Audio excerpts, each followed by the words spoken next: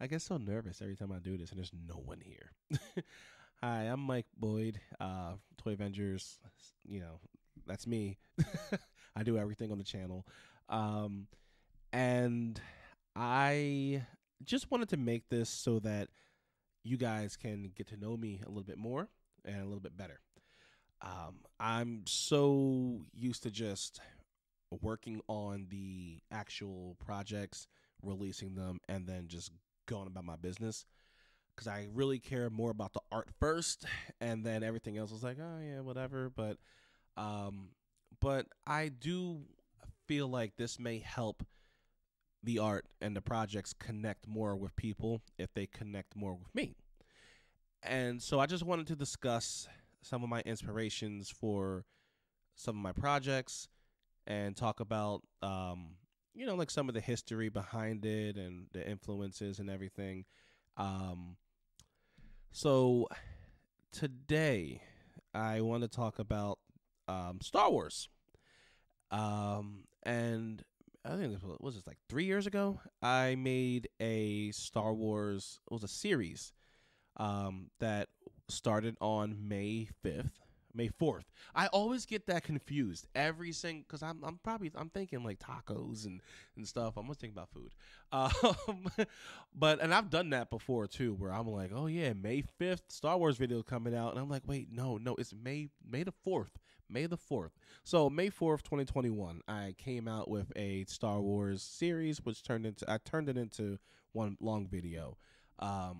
But essentially, it was about the story of FN 2187, also known as Finn from the sequels Star Wars.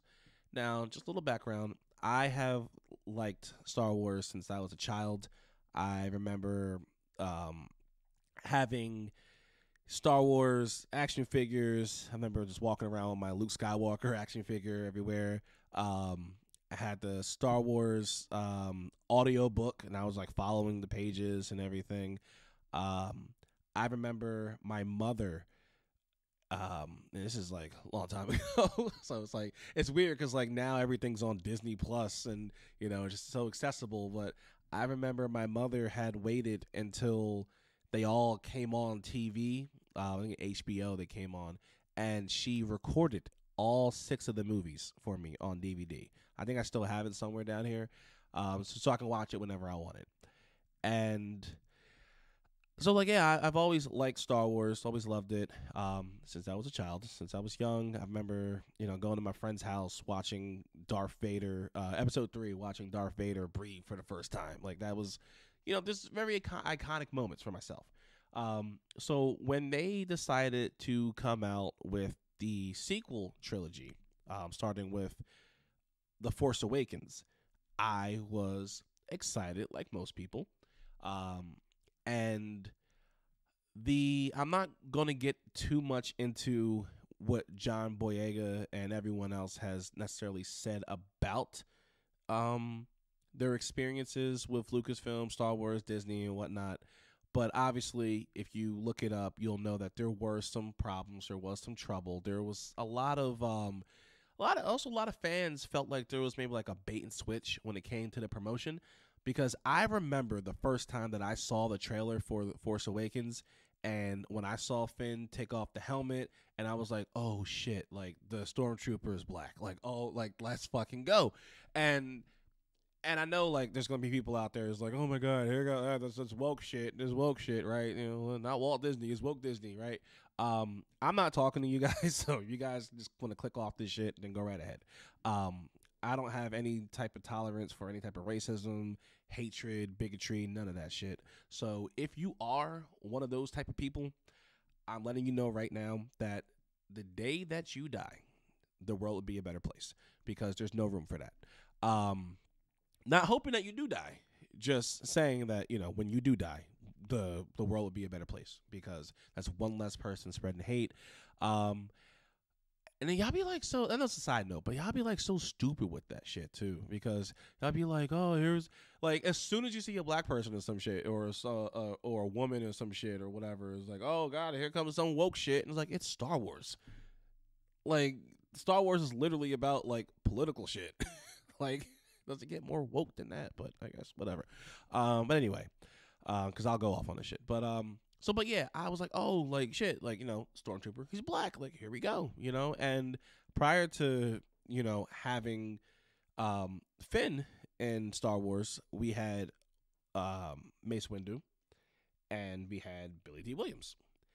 And Billy D. Williams, Lando, like that really wasn't like I guess, I mean, he was cool, but like Mace Windu, purple lightsaber, that was awesome. But so we got John Boyega, and then he has a lightsaber, and we're like, okay, like this is, I thought that he was going to be way more important than he actually ended up being. I don't know what happened. I don't know what, maybe did I think too much of it? I don't know, but I thought he was going to be way more important than he actually was, and he turned out to be like this pretty much towards the end of the trilogy, it was just reduced to almost like nothing, in terms of being a side character, who was just another character, in my opinion. And I felt like they could have done so much more with that, and that's what inspired my video, where I decided to say, I was like, you know what, I'm going to take every black character that I can possibly find, in Star Wars, and I think there's one guy he wasn't black though. I don't think he was black when I put him in this video. But anyway, every face that you see in this video is everyone's black. And the story obviously has nothing to do with being black or nothing like that. I even brought back Mace Windu from the dead. I glued on some cotton balls for like a beard to make him old, and I had him train Finn.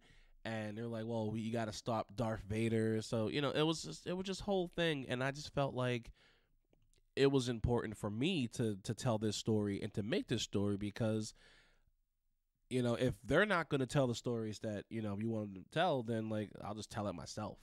And I do think that representation does, it does matter.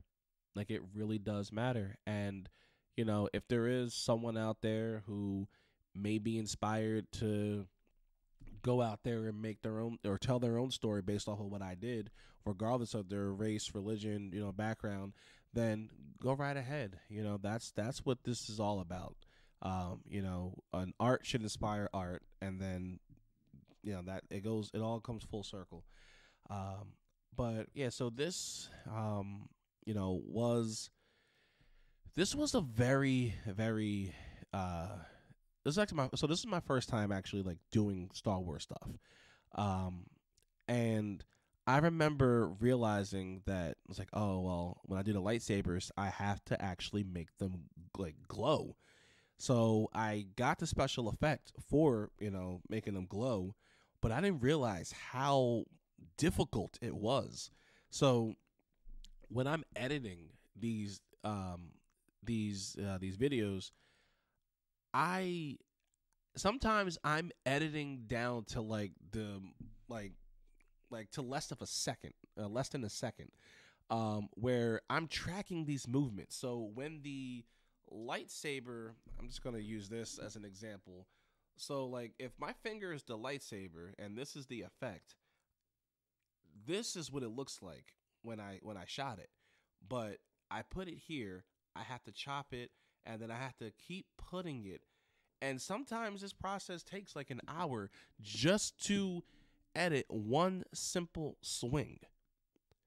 Like 4 seconds of footage, but it's so worth it. There are certain things that I'll be like, oh well, I'm not gonna do that. But there's other things where I'm like, nah, like if someone's watching the Star Wars video on YouTube, they're definitely gonna want to see these lightsabers glow. And I've tried to find different ways to kind of skip around it, and there's really no way, unless I find like some glow in the dark toy lightsaber, for the figures. But there's no way. But it's so worth it in the very end. And I feel like it's things that maybe people may take for granted, where it's just like, oh, like, it's just because lightsabers glow, but like this is what I had to do to get that, to happen. But yeah, it was a really nice experience. Just being able to tell my own story, playing off of what we knew. So the story essentially is about a stormtrooper who defects from, I guess, well, this is the Empire. So they're all under Darth Vader, but he defects from the Empire. Um, and they were actually hunting down Mandalorians. So he refused to kill. And then he escapes with one of the Mandalorians, Koska Reeves. I used her, obviously, huge wrestling fan, love Sasha Banks, Mercedes Moné. Had the pleasure of meeting her at Comic-Con last year. Had a picture. Very nice lady. Very sweet. I know like people said otherwise, but she's very, very kind. Um, but so I used her character, and then I brought in Mace Windu, and then at the very end, because I was like, all right, how do I end this? And endings are very, very tough to do, because I was like, well, I don't want him to win.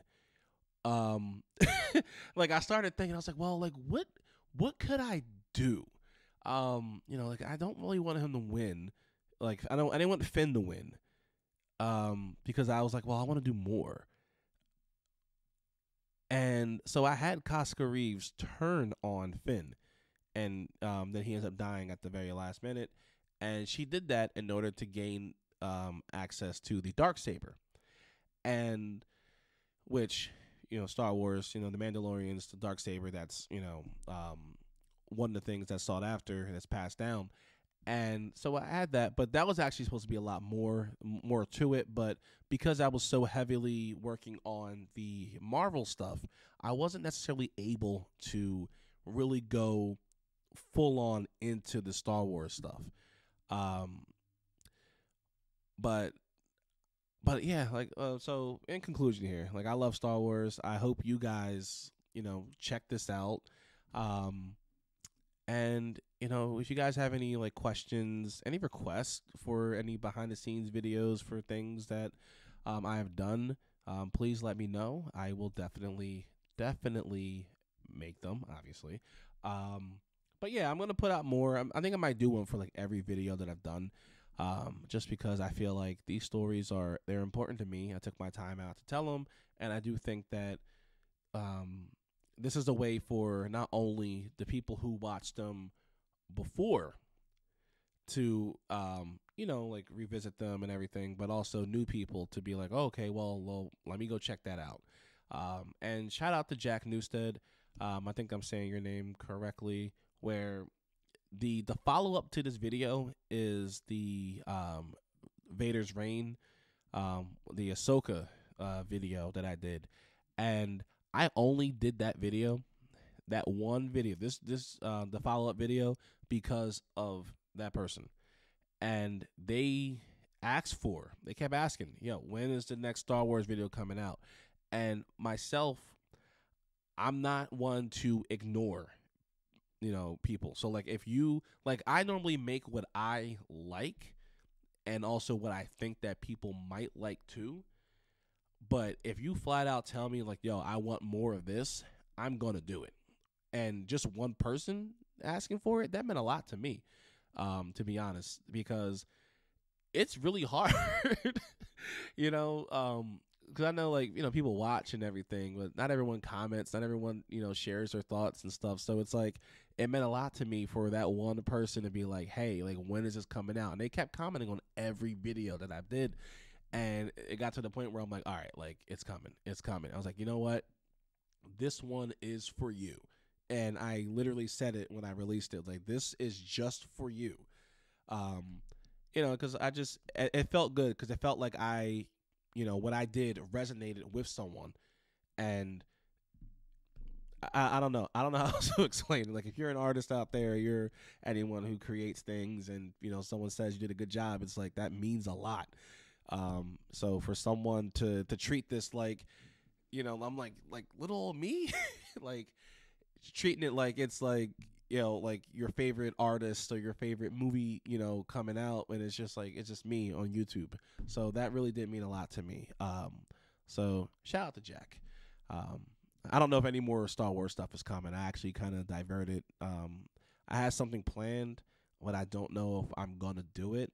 and I'm gonna wait because I am kind of like starting to slow down on things a little bit. But if it does come out, I hope you enjoy it. But yeah, let me know what you guys think. About the Star Wars video, the story, and yeah, I'll catch you guys in the next video.